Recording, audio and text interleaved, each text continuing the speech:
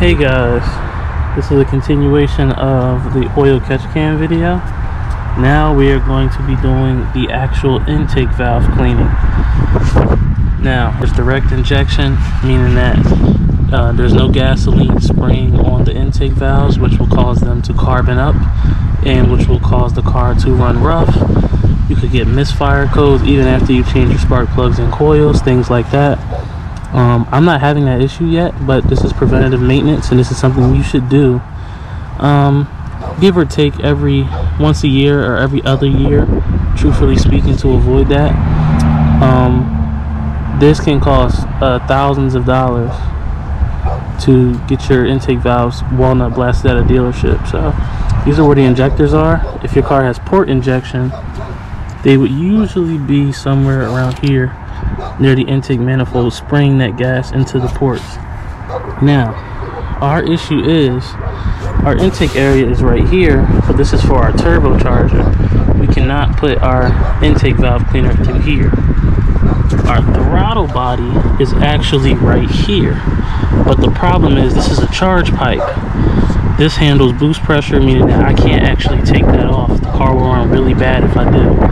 So the only thing I think I can do here is remove this. I want to start off by saying this is the intake valve cleaner I'm going to be using.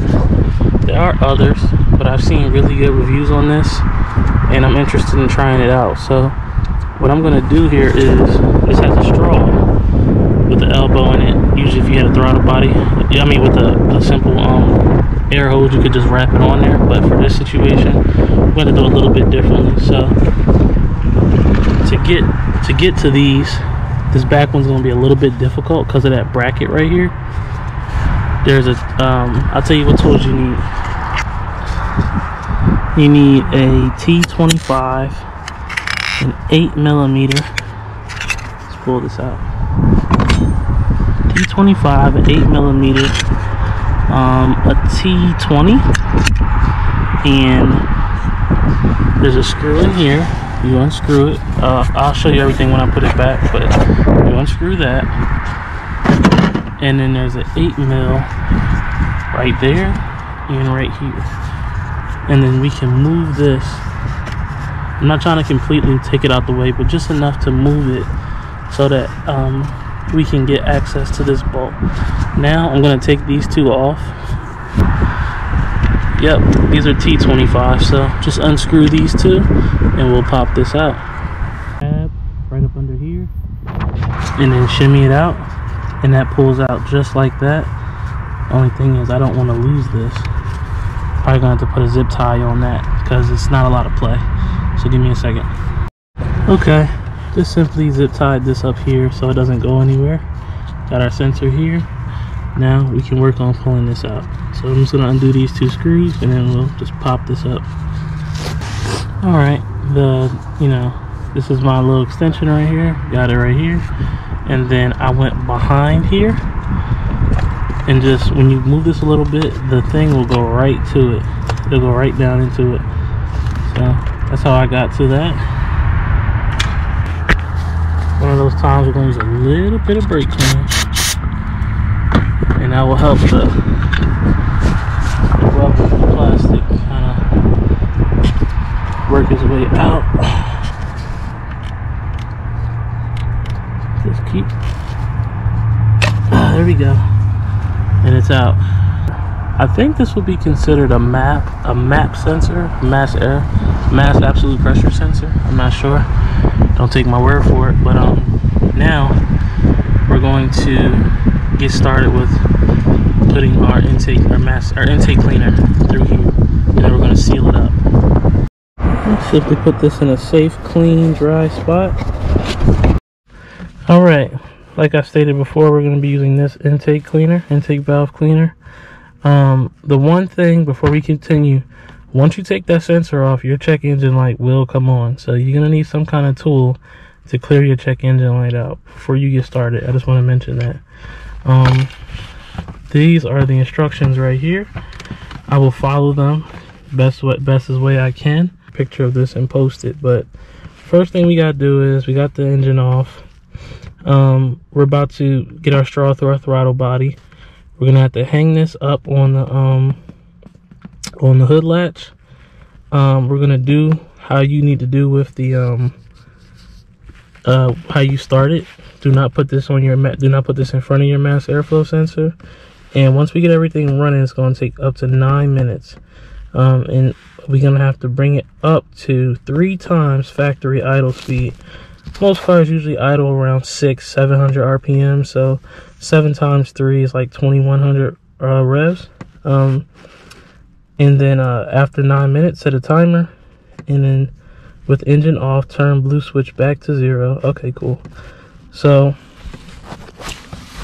the big thing is I'm gonna be doing this by myself, so I'm gonna use a pole to hold this in place. I'm just gonna do everything, and then I'll keep listing steps as I go. But now it's time to pull this thing out and set this thing up so that we can do what we need to do. Pull this out of the box like this. There's a hanger on it. Hang it right here on that latch. There's a straw that comes off of it. Have to reach it all the way down in here. Like so. What I'm gonna do is I'm gonna wrap this with like a paper towel of some sort so that I can keep this hole like relatively plugged. There we go. That's simply how I'm gonna seal it.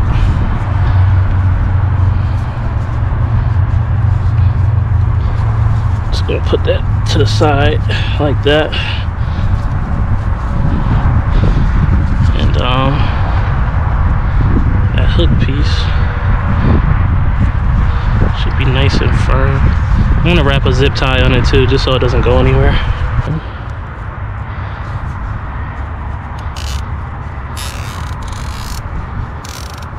And just like that, it's sitting in there nice and snug, shouldn't go anywhere, shouldn't want to move or anything. So out of the engine bay, one thing this thing did say real quick is to shake the can kind of lightly. So I'm just going to shake that can just a little bit. Now, I said turn this can to the eye.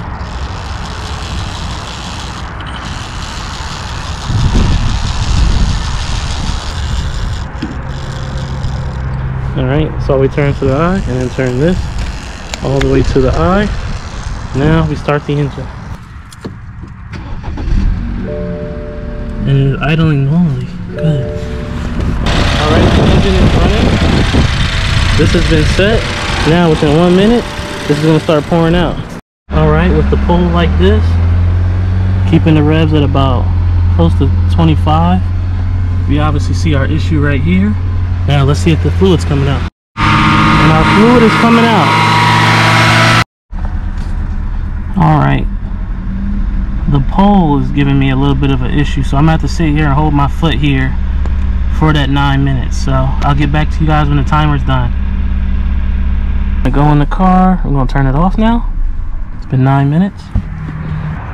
And as you can see here, there's still a little bit of fluid left, but it's kind of squirting. So I'm gonna turn it off now. I'm gonna close this. We're just gonna take this out.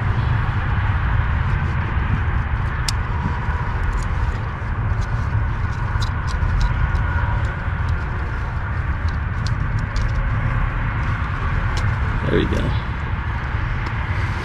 And now, boom. Let us get our sensor out. Now, truth be told, can you clean this? Yes, you can. Am I gonna clean it? No, I am not. Everything BMW is super sensitive. I'm scared to even try to clean this, so I'm not gonna touch it. But we're gonna insert this back in, and I'm gonna get a little bit of silicone so that this goes in nice and smooth. And we're just going to notice I'm not actually touching the sensor. Just gonna spread this a little bit, push this down, and it went in perfectly fine, no issues. Beautiful. Next up is to reinsert these. Be very careful not to drop this.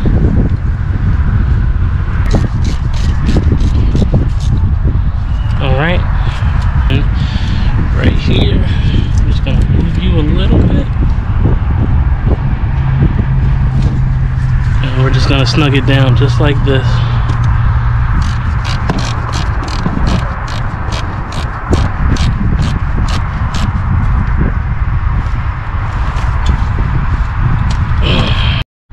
Alright, we're gonna get our little cutter right here and cut the zip tie.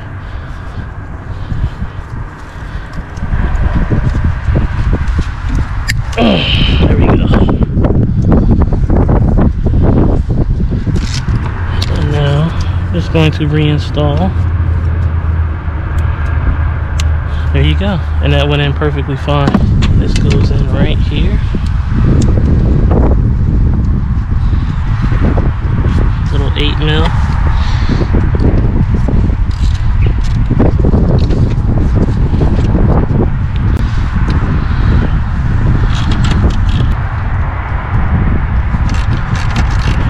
Just snug this down. This is our little shield protector, and the bolt hole is right there. It's really small, but it's there. These are the codes that you will probably end up getting once you take off that that sensor. So now I'm gonna clear it. Yes. That the vehicle be switched off and then back on again. Okay. Turn the car off. Turn the car back on again.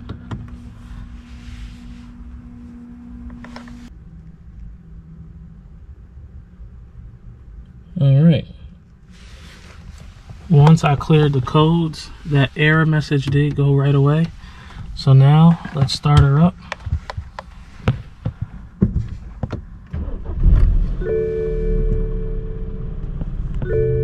I'm just gonna give it a couple blips to let that stuff filter through.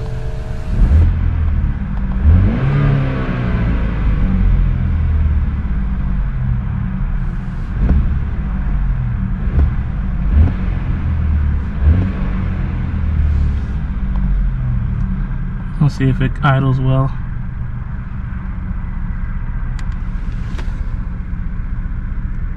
And just like that, it's idling smoothly again. No check engine light. We are all set here. You will know that this worked because the can feels very hollow. Before I did this, it felt very heavy, and it felt heavy, but it had a nice weight to it. You know, I think from what I've seen with this, I recommend it. Everything went smoothly. It did its job. You can see the fluid coming out. I mean, I hope this helps you guys. If you have a BMW with, you know, with direct injection, this might be a go-to to try out. So thanks for watching, you guys. Till next time, out. Bye.